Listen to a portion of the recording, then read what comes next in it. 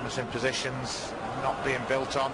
Here's Duncan again as Sansone to his left. He might find Defrau. And that's a tackle come in and a penalty's been given. Defrau brought down in the box. It didn't really look like the challenge needed to be made. It was a ball through from Duncan. Defrau was on it and Maurizio hasn't got any of the ball. And has touched Defrau. That is a penalty. Good decision by referee D'Amato.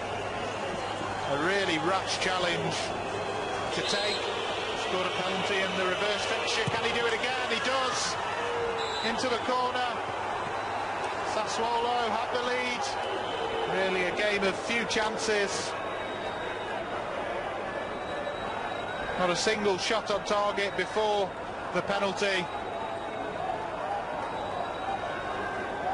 But it's now blown wide open. A rash challenge from Maurizio. Much more trouble than giving a penalty away.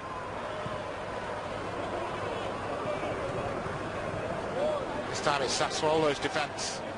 It's their turn to give it away. Cannavaro it was and it breaks well. Oh, the header across goal. Marco Parolo against Galatasaray in the Europa League.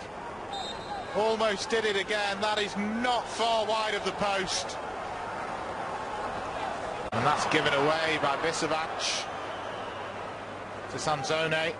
He goes inside well.